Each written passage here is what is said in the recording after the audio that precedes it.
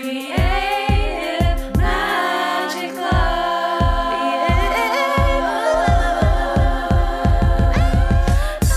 What's up? This is Sarah Mack and welcome to Creative Magic Club. Together, we'll discover inspirational stories of creative entrepreneurs living out their dreams, doing the work they are most passionate about, and building wealth in magical and fun ways.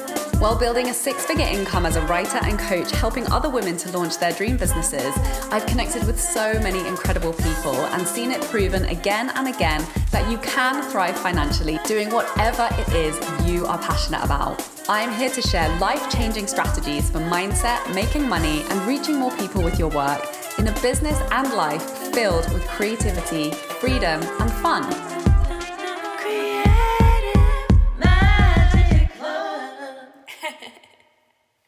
Hi, and welcome to my very special guest today, Maria Ray.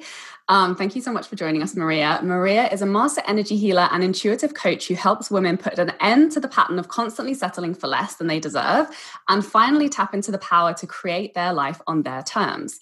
She combines energy healing, trauma regression, and intuitive coaching to create powerful and transformational healing experiences. Hi, Maria. Hi, I'm so excited to be here. Thank you so much. Yeah, I'm really excited for this conversation. Maria's amazing. We've been internet friends for a while now, and we're like internet BFFs. We talk to each other almost every day. And we've been working together as well. So I can give testament to that. She creates incredibly powerful transformational healing experiences. She's really an amazing energy healer. And so I'm really excited to dive in and see what's going to come up in our conversation today. So I would love for you to kick off with a little bit of background to your story, Maria. Like, what was like a main turning point that led you to doing the work that you do today? It's funny because I was kind of reflecting on this the other day, and I mean, I think it happened in stages. I don't think there was one point. Like, it was like I was slowly being immersed to it for a very long time. I had been in coaching positions for years and predominantly working with women and doing training sessions and things of that nature. And then I found myself working in leadership development, like in the corporate world, and putting together retreats and workshops and managing one-on-one coaching with a leadership team. And the whole culture and environment was really sort of infused into me. And I knew that was a direction I wanted to move in. However, it was really unclear as to the path and when it would happen and what route I would take and what message really spoke to me. Then there was a phase. So this had been going on for a few years where I was kind of immersed in all this goodness and juiciness and transformation and things that were like really getting me inspired and fired up. And then there was a period in my life where literally I had reached what can only be described as sort of a precipice of where my people-pleasing tendencies had taken me. And it began with the breakdown of my 15-year relationship, where after 15 years of being lied to, manipulated, and emotionally abused and neglected for so long, I walked away. And then relationships afterwards would exhibit the same sort of behaviors, but they would become emotionally abusive and stifle me and leave me feeling like I can't express myself and I can't ask for what I want in my relationships. And I'm always having to like bite my tongue. And then that was also happening in my work in a very toxic environment that I ended up with a boss that was very abusive. So suddenly I found myself getting bombarded by all this emotional abuse and stifling energy that was literally making me feel like I could not stand up for myself. I had to keep settling. I had to keep literally shutting down my voice for what I would and would not stand for and what I wanted, until I finally just said enough. Like, it was just like a massive breaking point where not only did it intensify my own healing journey, but it really was the catalyst that actually got me on the path to really empowering myself and preparing myself to do this work for others as well. And the two kind of came hand in hand. But the beginning of the journey was years before, when I started a blog, just sort of sharing my journey and how I was feeling and struggling through my divorce and everything. So it wasn't I guess what I want to say is it wasn't one moment. It was a season in my life that definitely had a catalytic event that shifted things really quickly and overnight. Amazing. I didn't even know a lot of that about you. And thank you so much. And we've talked so much. We have these conversations. But yeah, thank you so much for sharing that story, because I'm sure tons and tons of women who are listening to this will resonate with that. And, you know, I know how much strength it takes to leave a relationship, right? A lot of people don't, because they're afraid that they won't find anything better, or, you know, this is as good as it gets, and just kind of keep swallowing what doesn't feel right. Because it is a big challenge, and it is scary to step out into the unknown and take a stand for yourself when you don't even know necessarily what that's going to pan out like. And so, yeah, there's nobody better, obviously, to help others than somebody who's walked that path themselves and been through the struggles and the challenges and overcome that fear. So I would love, like, speaking a little bit about, you know, how did you uncover your path as an energy healer? Tell me a little bit about how that played out. That actually kind of revealed itself to me, to be quite honest. I was very intuitive as a child, but I kind of shut down my intuition after having what was a series of I won't say frightening experiences with my intuition, but I was starting to tap into my intuition in such a powerful way that it was actually starting to scare me. Because I was brought up in the belief that, you know, anything psychic is bad, and, you know, it goes against religion. So when I started to have these experiences, I started to feel like I was bad, and I started to feel like something was wrong with me, and I wasn't a good person, and, you know, I would go to hell, and all these things started to come up for me when I was a child. So when the moments would happen, I would literally pray that they would just go away, and I wouldn't experience it anymore. And then finally they did. And then I guess at some point towards the end of my marriage, right before the end of my marriage, actually, where I didn't know we were ending at this point, I started to reconnect with my intuition again, very powerfully. But this time I felt a little bit more at ease with it. And the best thing that I can tell you is it was a slow process of letting go of the fear and the doubt and trusting what was coming through, and just allowing it to just be, and just taking little steps each and every day to dive into my intuition, which inevitably led to me doing more intuitive work, then doing more meditation work, and then stumbling across energy healing and diving into that. And then literally I'm being called to a story where I was lying on the beach one day, and I remember I was getting bombarded with all these all this information on Reiki healing and energy healing and whatnot. And I remember I was lying on the beach, and I remember saying, is this and this was when I was becoming very intuitive and really tuning into my intuition for answers. Which, by the way, is something I believe we all have. And I remember just laying there going, is this really the path for me? Like, is this the direction? I'm still in my corporate job at the time. So this is way far left from where I am in the present reality. And I opened my eyes, and there is this woman standing over me who I had seen before. We lived in the same building, but we'd never really had a conversation. And there she is, all of a sudden standing over me with her dog. And she comes and sits next to me on my blanket on the beach. And sure enough, she's a Reiki master. Now, she wasn't teaching at the time. However, she answered a lot of my questions and was able to direct me to who would become my teacher and my master on this journey. So she was she was the one who kind of connected the two of us. That's amazing. And it was literally in that moment when I was asking for confirmation if I was on the right path. So when I say it was revealed to me, it was literally revealed to me. Ask and you shall receive. Exactly. And that's how all of this works. And I do believe that we all have that power to tap into healing and intuition and all these beautiful things. The methods and the modalities, I think, will be different for each and every one of us, and how we use it, I think, is different. But I think once you set that intention and once you're really open to exploring what that looks like for you and how you can utilize it, whether it's for yourself or for other people, I think you open that conversation with the universe so that this information can sort of come to you. Yeah. Amazing illustration of how you unlock the magic by just asking a powerful question. Just ask you shall receive. Yeah. And having the courage to ask, because a lot of the time we don't ask because we don't want to change.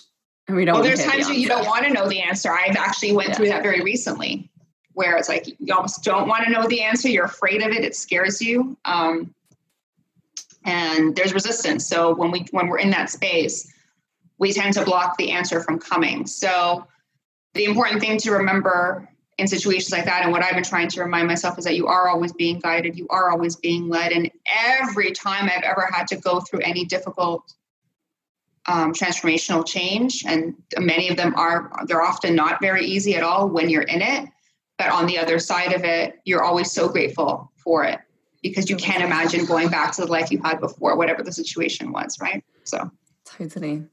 Yeah, it's always worth it in the end. Yes.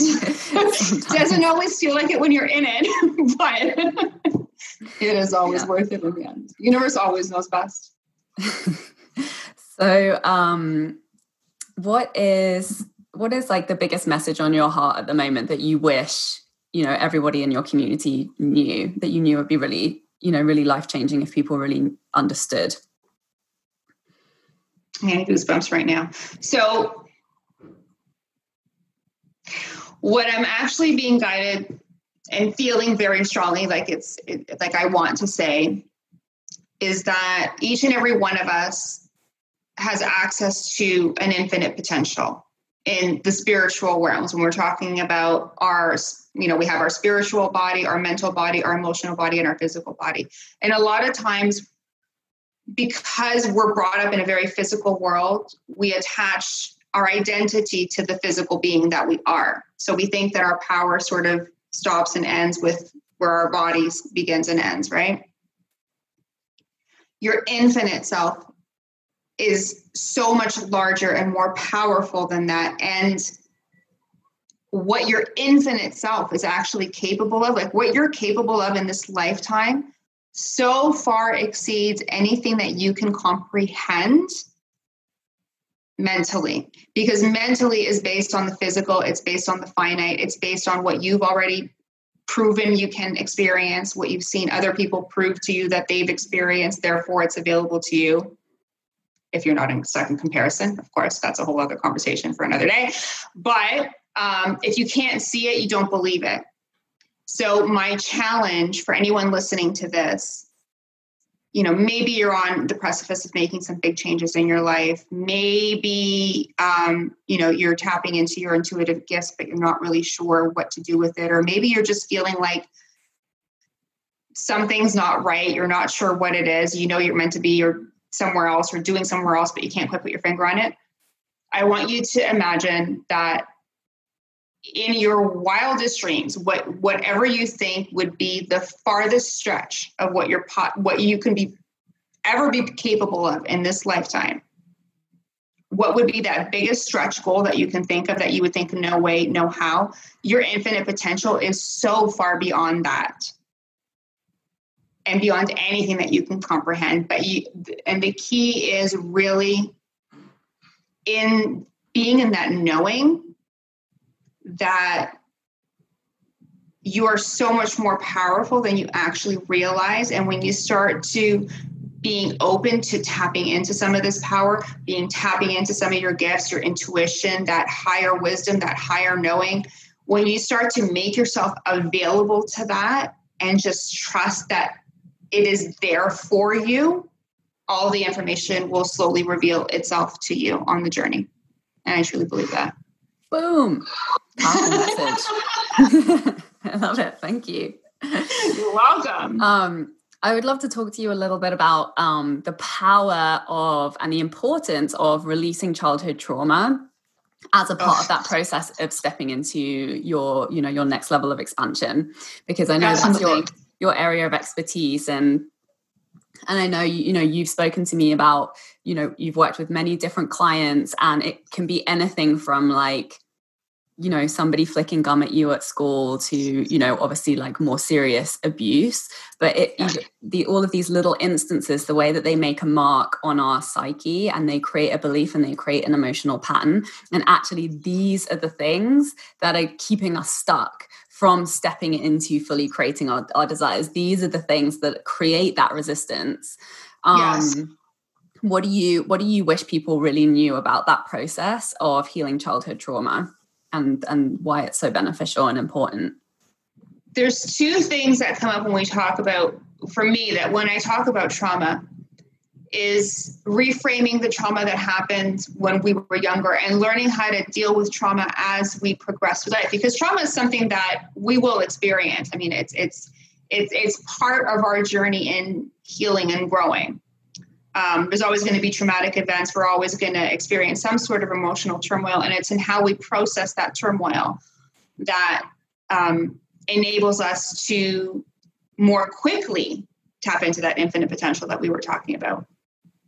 Oftentimes, and it's really the traumas that we experience between the age of when we're born to 7 that really just mold our mindset, right? And what'll happen is when I see trauma, it's almost like a hamster wheel, right? So if the trauma is a hamster wheel and we're constantly running around on this hamster wheel trying to break free, yet we keep regurgitating and recreating events that will make us feel the way we felt when the trauma was first inflicted, right? So let's say something happens, at the age of 2 or 3 years old, right? You experience a level of trauma. It makes you feel, and it usually brings us to a feeling of unworthiness or being less than. So you experience something that makes you feel unworthy or some way. You realize you're not lovable, you're not good enough, you're afraid of being abandoned and rejected. So that creates a belief. The child then imprints that in their mind and says, I never want to experience this again, and almost vows mentally to do anything in its power to avoid ever feeling that way again. That becomes a limiting belief. And then as that limiting belief starts to control your life as you get older, if you don't address it, that's what keeps you on this hamster wheel of trying to avoid the trauma. But what ends up happening is you end up attracting more situations that will make you feel the exact same belief over and over again, because your infinite self actually wants you to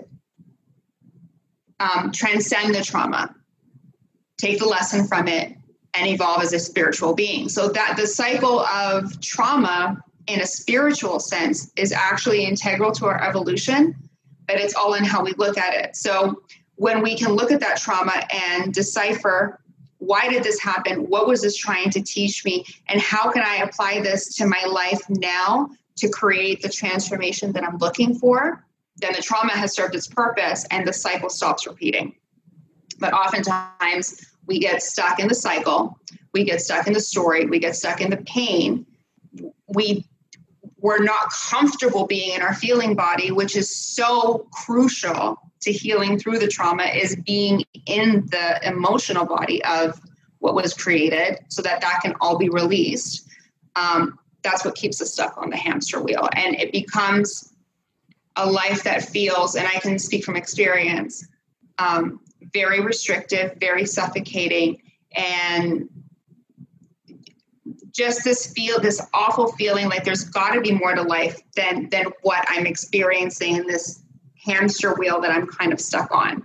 You won't know it's a hamster wheel, but it feels that way because it feels like you're constantly running, and you're getting nowhere super fast is the best way I can describe it. That's such a beautiful explanation. And yeah, I feel like in our culture, we're like toddlers when it comes to emotional intelligence.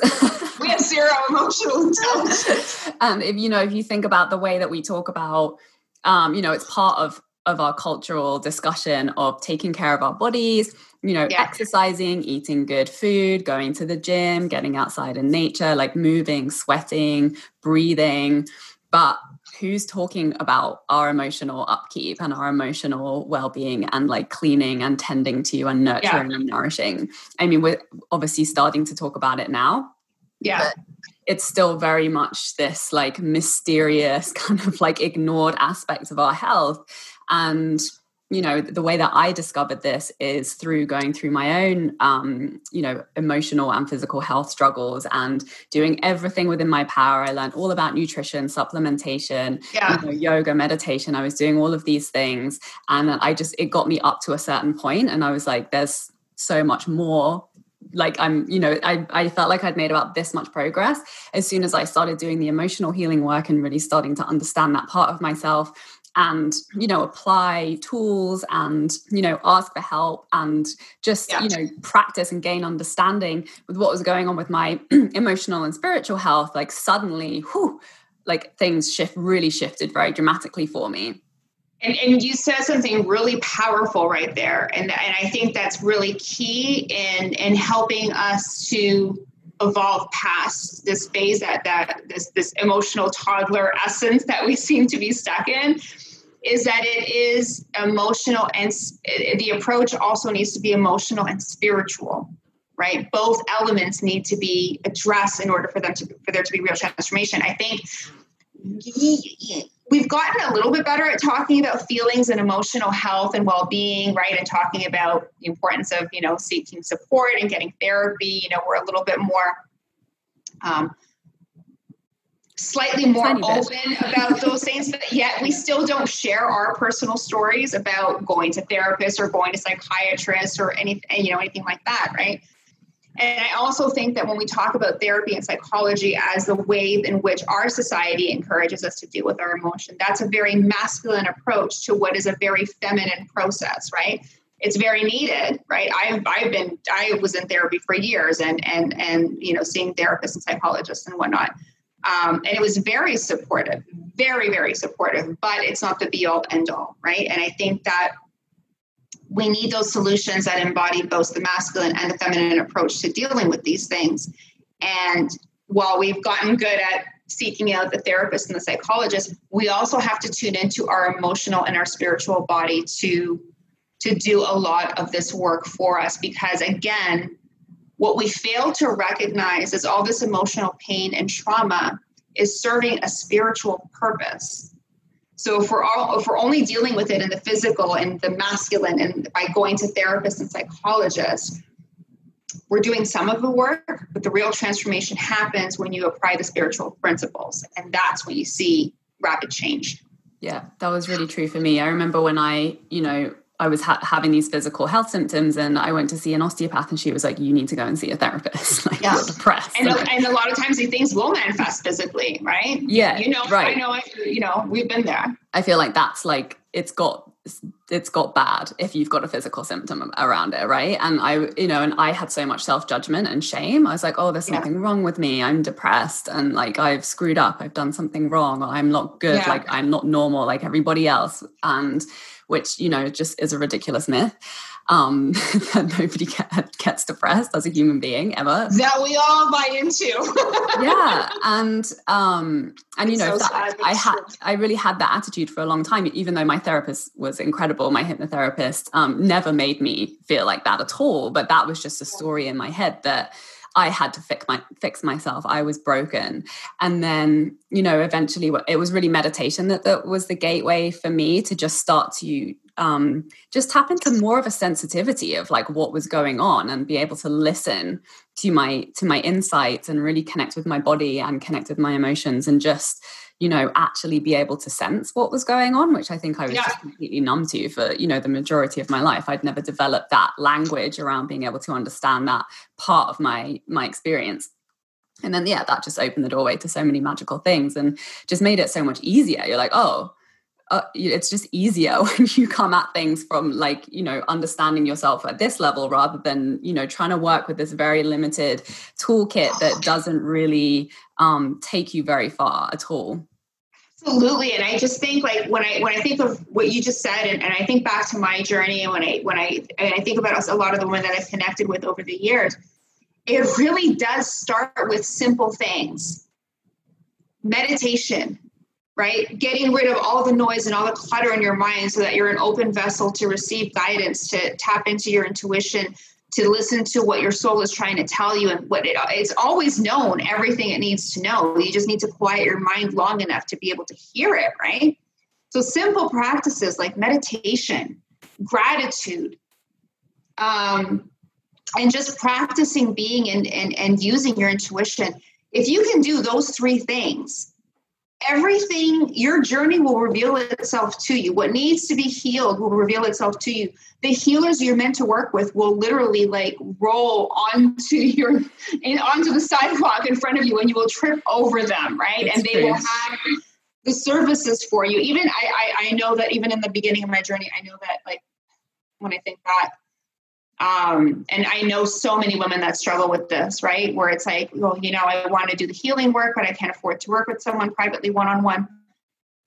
Something will open up. Either they're going to launch a program where you can work with them in a group setting, or you'll win a free VIP day to like, things happen as long as you set the intention that you're ready, willing, and able to tap into that infinite potential.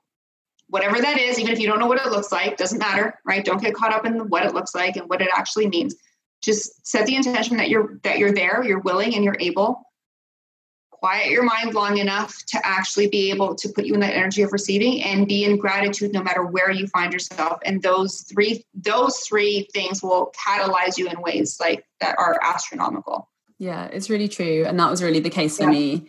Once I was just very set on, I'm going to get through this. I'm going to feel better. I'm going to be able to experience the things that I want to experience in life. And it's always shown up. Always the support has been there. And it's like when you're a yes to your soul, when you're a yes to what's really calling you and just is really resonating with you.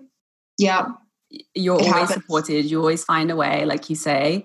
And that's always been the case for me too. Like the person who I am ready to work with that has the exact thing that I need, just like boom, shows up like in my inbox, like you say, or like, they're just like next to you. And that's been the same for me too with a lot of my clients. Yeah. I've like bumped into people on the street and they're like having a meltdown about something. And I'm like, oh, that's exactly what I help people with. Like, well, it's funny if you look at the dynamics of our relations, like we become such close friends, right? Mm-hmm. And I think that we do such similar work, and we're both so powerful, but we do it in slightly different ways. And I feel like you fill in where I have gaps, and I fill in where you have gaps.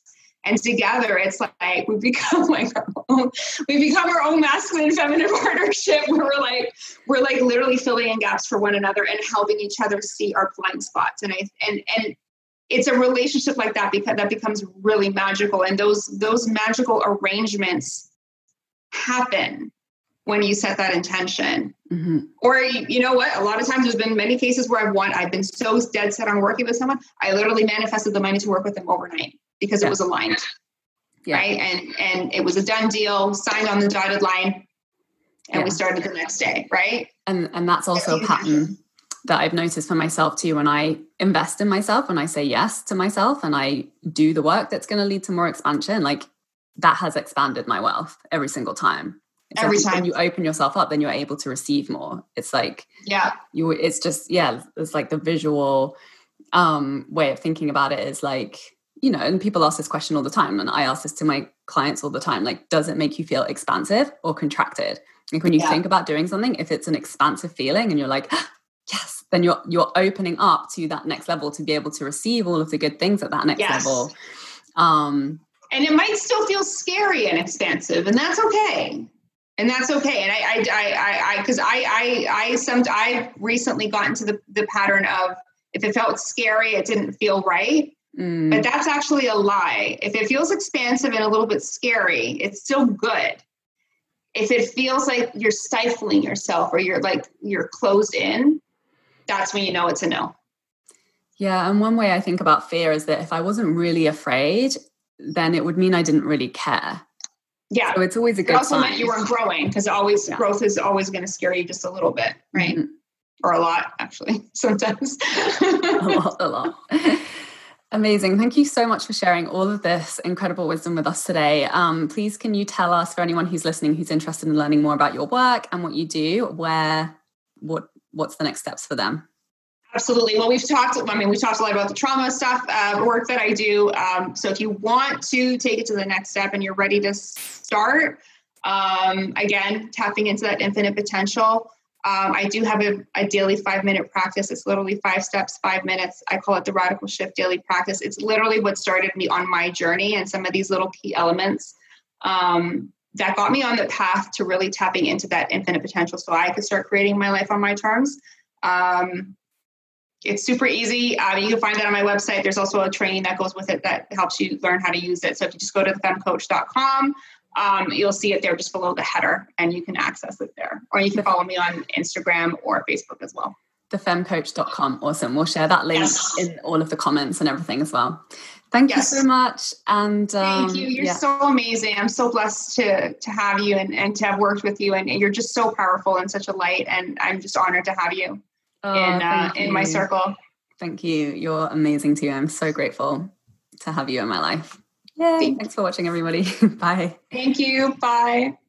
For more inspirational content, head over to my website withsarahmac.com, and please support the show by liking, commenting, and subscribing.